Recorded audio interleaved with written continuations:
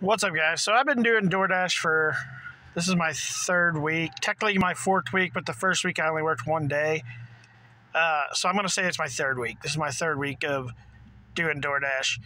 And I keep watching videos of people doing DoorDash just to get ideas and hints and things that will make it easier.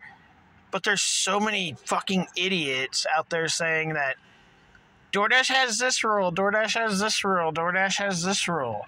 If you don't want to fucking follow the rules, don't fucking work for them. It's pretty fucking simple. Do what they ask, or fucking find something else to do. If you don't like the rules, you don't have to work for them. You can just hit the app, press on uninstall, and you never have to worry about it ever a fucking again. It's just dumb, all these people complaining about it. Don't work for them then. It's pretty fucking simple. Hit the delete button and never look back. If you don't like the rules, don't follow the rules, just fucking quit.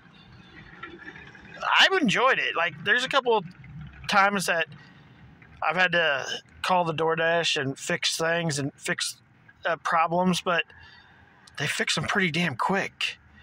And I haven't really had any problems. And, like, I'm not going to get rich from DoorDash. Anybody that thinks they're going to get rich from DoorDash, maybe in a big city, like a big city, you can make a good amount of money from this. But I live in a small city, so you're not going to get rich, but it's going to pay my bills. And it's pretty fucking simple. And they got, like, very little rules that they want you to follow. So basically, you're your own boss. You just are on an app that DoorDash owns, but you're your own boss, basically. It's pretty fucking easy.